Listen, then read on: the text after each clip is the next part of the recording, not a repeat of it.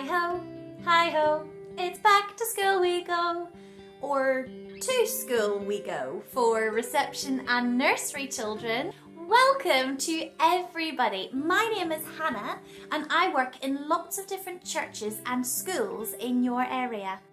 Before lockdown, I would usually come and visit lots of different schools like yours and talk about how important God is to us.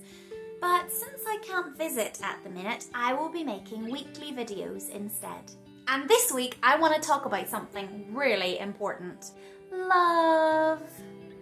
Have a little think now. What do you love in life? What would be your top 3? Think now.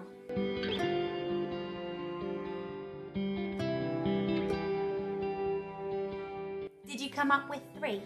You might have chosen Minecraft or biscuits or your family or your best friend or your pet.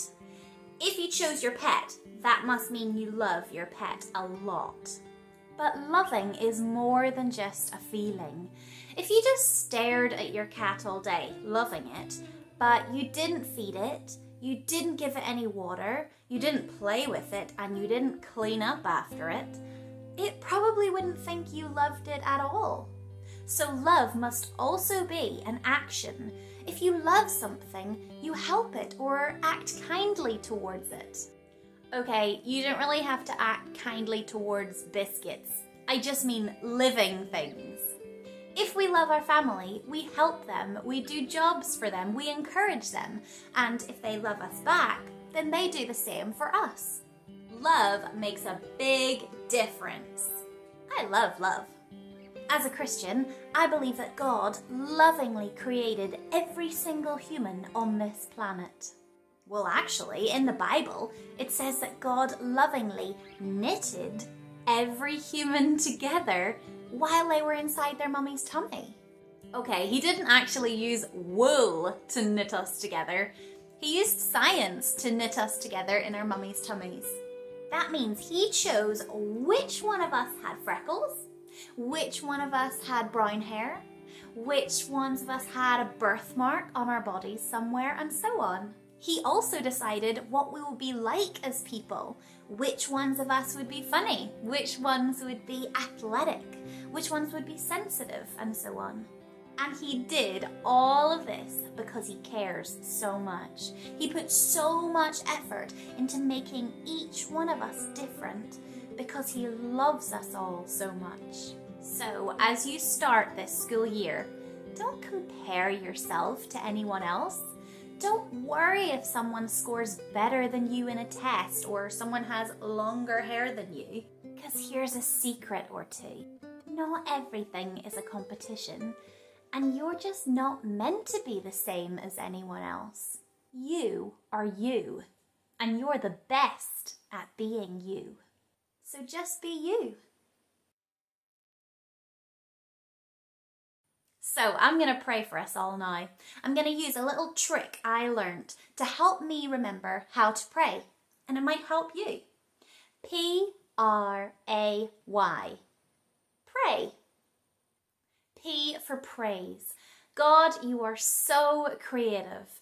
You made literally billions of people on this planet, and you made us all special and unique. You're amazing. R for repent. We're sorry for sinning. Anything that doesn't put you first, we're sorry for that, God. A for ask. I ask today, God, that everybody watching this video knows and feels your love for them. Not a general, generic love, but a specific personal love to each of us. Thank you for that relationship you have with each one of us. Y for yourself.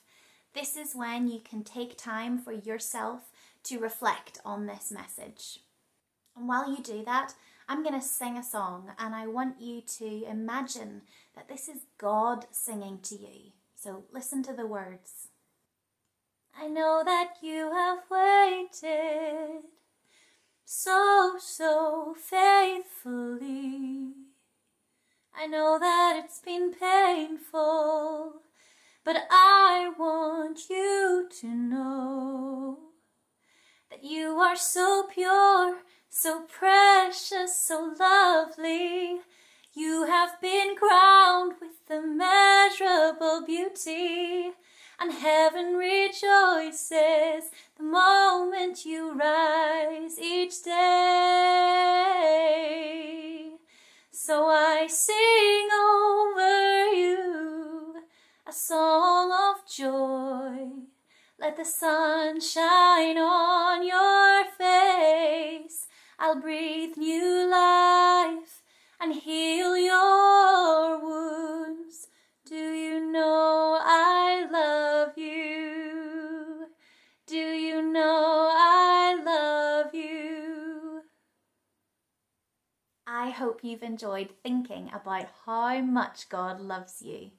And if you want to, you could go and listen to another song now, and I would recommend Nick and Becky Drake's song called Big Family of God.